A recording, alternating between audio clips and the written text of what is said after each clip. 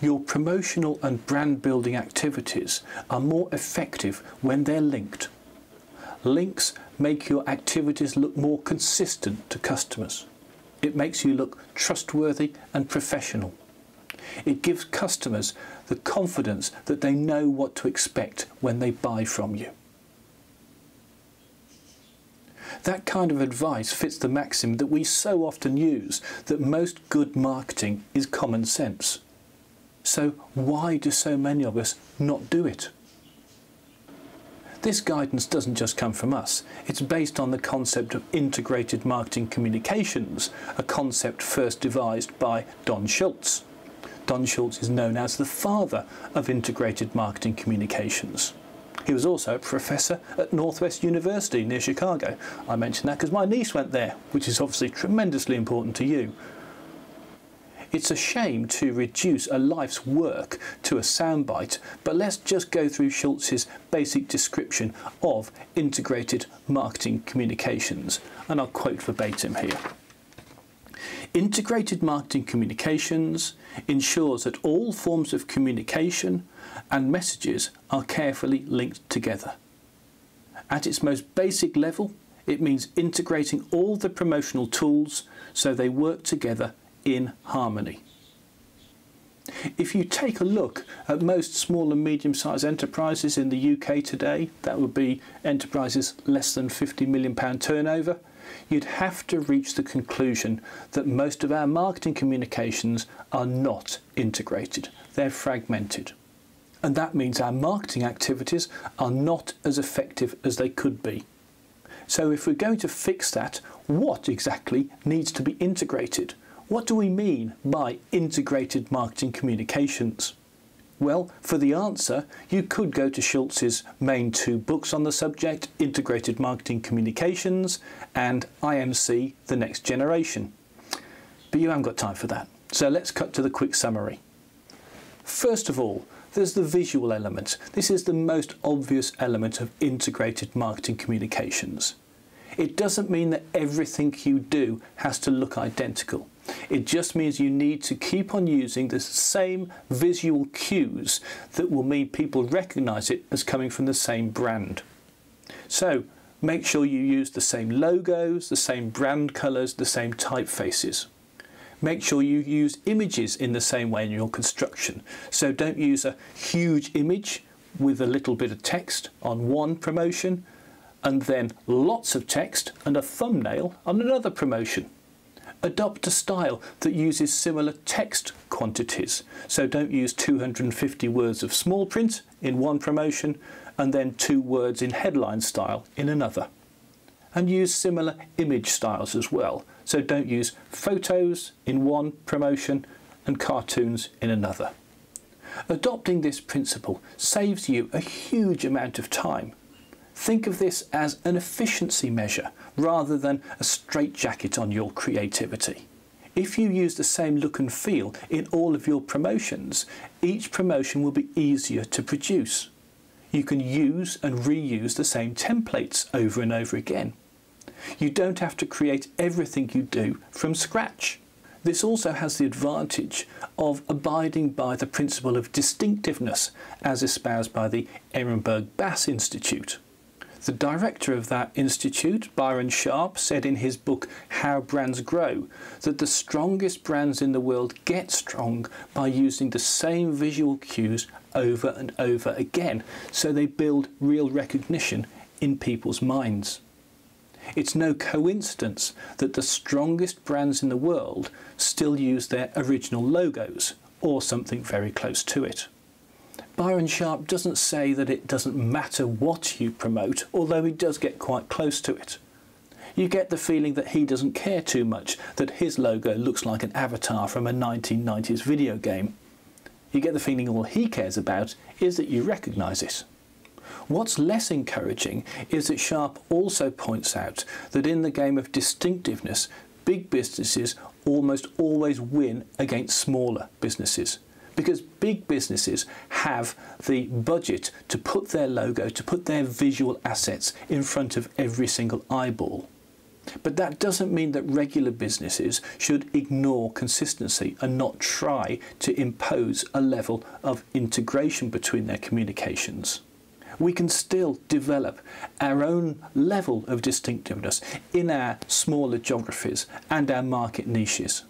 And at the end of the day, consistency looks good, it looks professional, anytime, anywhere.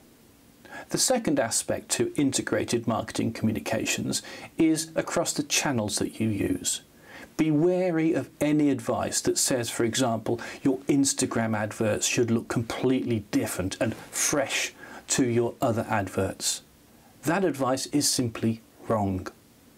This doesn't mean you can't take advantage of the features offered by different channels. So your website can show video, whereas a print advert can't.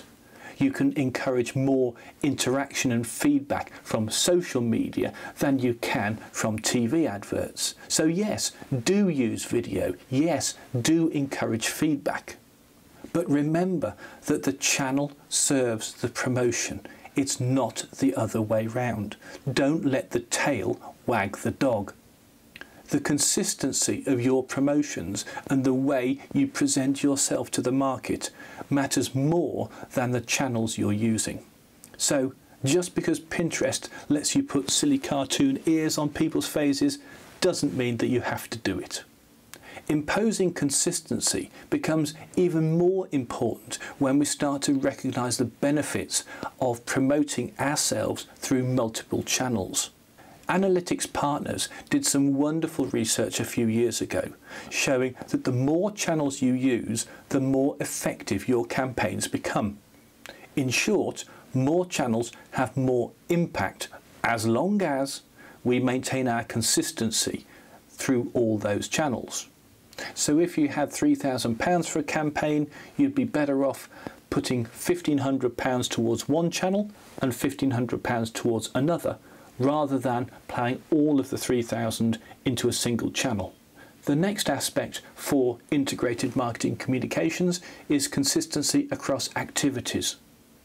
At any given time, you're probably doing sales promotions, PR work, including social media, events and brand building activities. Some of those will be short-term activities, some of them will be long-term. Some of them will be handled by one department, some by another. Some will be handled in-house, some will be outsourced. Some will be focused on one type of customer, some will be focused on another. There are lots of reasons why different activities can lead to inconsistencies. There are lots of excuses for not being consistent and not having integration. But somebody has to take responsibility for imposing that consistency, for taking advantage of integration and the benefits that it's going to bring to your campaigns.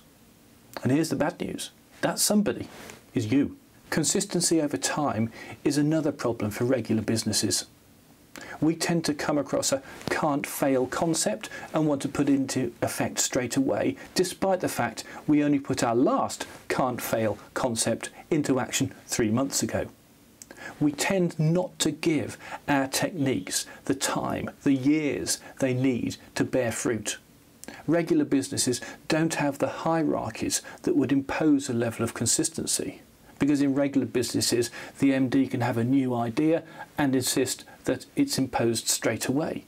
Bigger organisations have the committees, departments and processes that slow them down. Normally that's a bad thing, but in this instance, perversely, it has a positive effect on imposing consistency across the organisation's communications.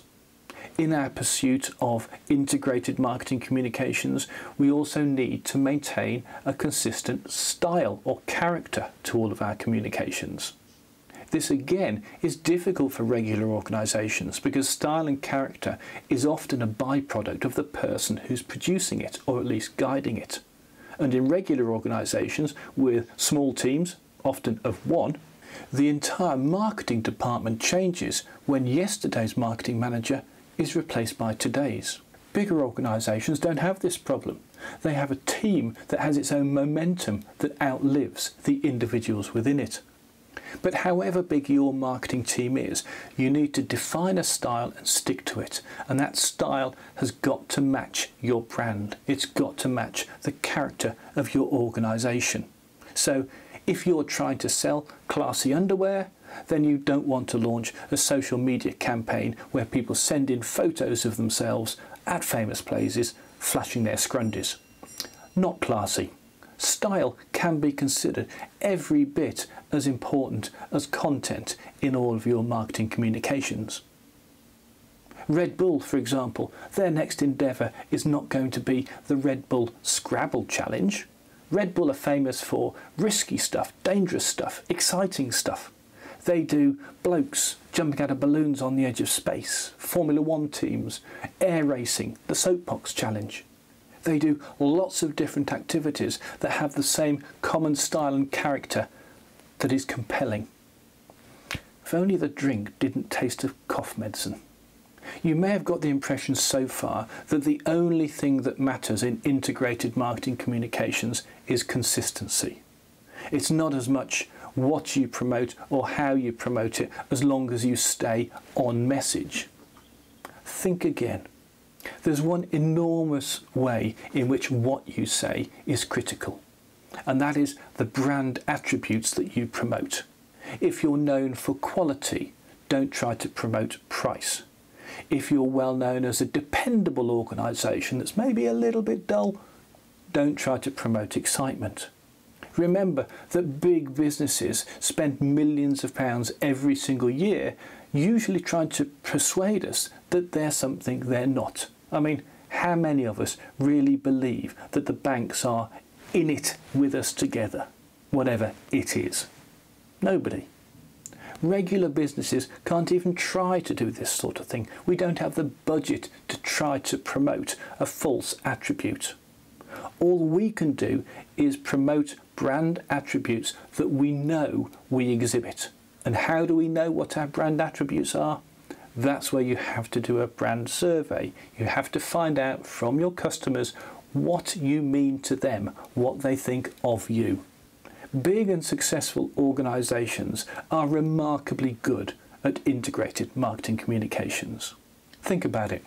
If you see a simple red advert with white text, it's probably Virgin. If you see a turquoise promotion that's got grey bits and little yellow letters in dots, it's EE. If you've got a bloke sliding down Everest in a coracle, he's probably sponsored by Red Bull. This is no coincidence. Putting consistency across your marketing communications, adopting integrated marketing communications is not a guarantee of instant success. If you make your short-term sales promotions perfectly in tune, matching your long-term brand building, it won't suddenly turn your local travel agency into Airbnb. But this type of activity is one of the things organisations like Airbnb do so well. The sad fact is that big businesses are big and successful because they do things like this better than regular businesses. And that's really, really frustrating because there's no reason why they should be better. Their marketing practices are not secret. They're not even surprising. I mean, is there anything in this video that is a sort of hallelujah moment that you'd never have thought of otherwise? No. Remember, good marketing is common sense. Regular businesses like ours can do this kind of thing just as well as big businesses, as long as we have the will to follow our principle. So what are your next steps? So if you want to follow the DIY route and do everything yourself, step 1, ensure your visual consistency. Have you got your logos? Have you got your branding colours? Have you got your typefaces sorted? 2, do you know your brand attributes? If not, it's time to do a brand survey. Otherwise, you're going to try to promote a brand attribute you don't have, and all your promotions will fall flat on their faces. 3, do you know what style, what character you are going to promote? Remember, it's got to be consistent with your brand attributes. There's a reason that Michael Parkinson doesn't offer you a Parker pen to drink Red Bull. When you've decided what your style is going to be, write down that style in a style guide so that one person can't derail the whole thing if they come in, even if they're the latest marketing god. When you start a new campaign, plan all of the promotional activities you're going to do in that campaign at the same time, even if you're not going to execute them until much later. And some of them may never get executed at all. But by planning them at the same time, you make sure they all share the same themes and they're consistent. It's always worth having a hit list of channels that you use for social media, TV adverts if you've got a big budget, print adverts if you haven't, digital adverts of course. And then when you come to each new promotion, each new campaign you want to run, you decide which of those channels you're going to use. Finally, make sure you have an overall marketing communications plan and stick to that plan. Stop doing ad hoc activities. Avoid the shiny syndrome that so often moves us off track. So you're doing a project, you're 40% of the way through that project, and then suddenly you're diverting to do something else. It just means that 60% of that first project doesn't get done, and the 40% you have done doesn't work. It just means you move from one ineffective activity to another ineffective activity. Secondly, there's the assisted route. If you don't have the time, the people, or the systems that would allow you to put integrated marketing communications into place, that's what we're here for. Give us a call. We are surprisingly friendly.